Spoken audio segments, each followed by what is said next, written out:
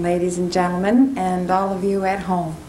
I'd like to first thank Century Cable for coming down here and videotaping this public service debate. Excuse me, for all of us to watch hopefully tomorrow night on television. This, as Betty said, this is my second time moderating, and I'm not really used to it. I'm a nurse anesthetist at Kaiser Permanente in Harbor City, so I'm really out of my realm. But I just love this, and I'm so glad that they asked me. My dad took the tape from the last candidate's debate, and he's made the postage man hostage, the milkman hostage. They all have to sit and watch his daughter. He's back in Boston with the rest of my family. I'd like now to introduce the candidates. We have Michael Ford. Michael Ford is running for City Council in District 2.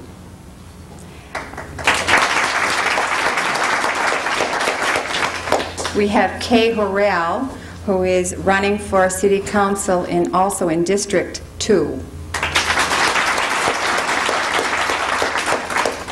We have Frank Bostrom, who is running for mayor.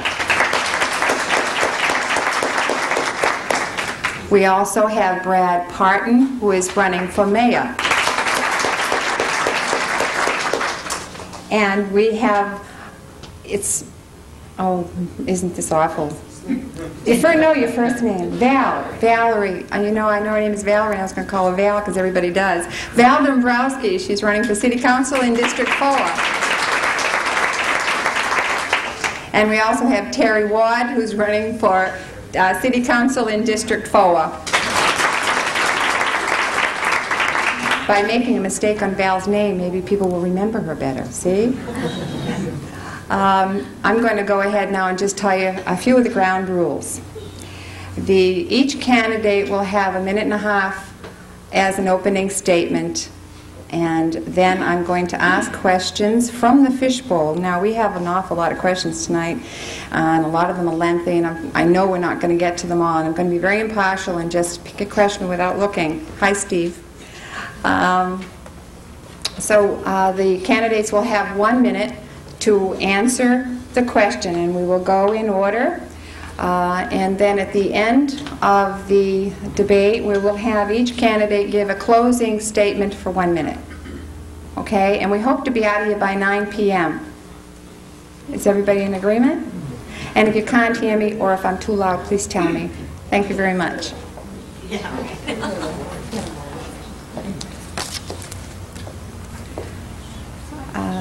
This question is to Frank Bostrom. I thought we were doing... Oh, I'm sorry. Kay Horrell had to correct me last time. I don't know why they asked me back. I'm sorry, Kay.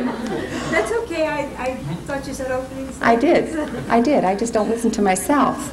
We're going to have Michael Ford from District 2, and he'll start with his opening statement.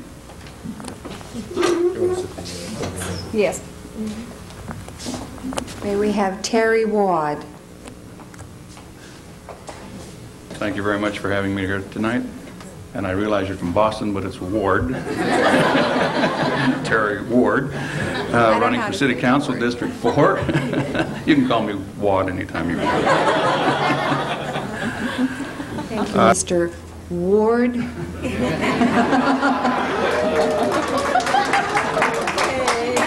I'm going to start now. I'm going to pick a question from the fishbowl. As I said before I goofed up, this is to Frank Bostrom. We really wanted our questions for all of the candidates, not just for one. May I address this to Frank Bostrom, Kate? Yes? Okay, well, I don't know what the question is, but it says to Frank Bostrom. This is a question from the audience. It is not a question from the parents, teachers. How much money has the preservation of the 11.2 acre aviation site cost the taxpayers to date? And how much more money do you plan to pour into it? Question mark. Mr. Bostrom, I'm sorry, it's for you. city has spent over $200,000 in consultants' fees to study what to do with that. Thank you, Mr. Parton. Now I have a question from the fishbowl. And I'd like to start this with Terry Ward. I'm sorry, Terry. I'm from Boston. Bear with me, honey. What would you like to see Pacific Coast Highway look like in 10 years? What are your plans in accomplishing your goal? Thank you.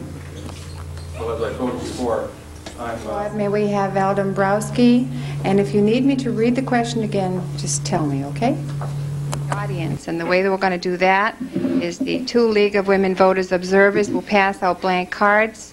You have to fill in any question you might have for the candidates. I will read off the questions. They can be to either one candidate or as a whole, but you only have 30 seconds, and it's not going to be, because, as I say, we don't want to keep you all here all night. We'll try to pick the questions that are really pertinent to this issue topic tonight, okay? I would like to start first by introducing the candidates. Anybody in the audience that you called and said that you would be late?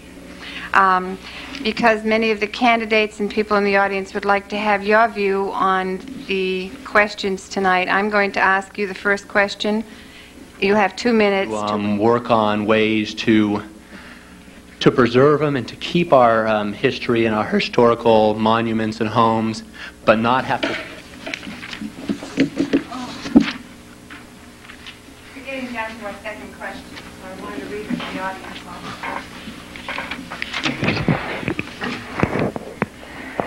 Okay, we have question number 2. I wanted you all to hear it.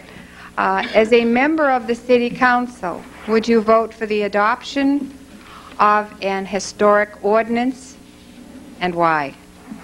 And you have 2 minutes to answer this question, and then you will have a minute after that as a rebuttal or clarification. Thank you. The second question. Mr. Dancy.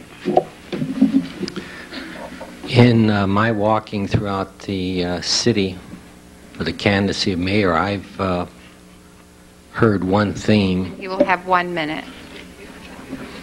Barbara, we're going to take a vote. Only the Maryland candidates are going to answer these questions. You know, I want us all to kind of reflect on how give up a big chunk of their life, their time, energy, and passion to be part of, to help serve and do a good job for the citizens of Redondo Beach. So I think at this time I'd like to ask everybody to give these ladies and gentlemen an applause.